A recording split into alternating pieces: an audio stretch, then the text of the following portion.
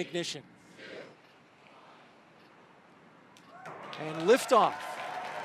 Liftoff of SpaceX's Falcon 9 rocket, launching Dragon on the 25th mission to resupply the International Space Station with cool science and a new advanced instrument to and our drone ship named A Shortfall of Gravitas.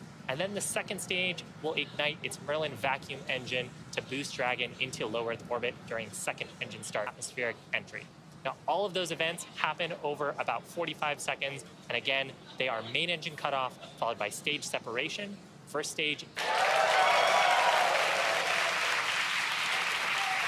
Fantastic sight. And back startup. So the first three of those events are complete.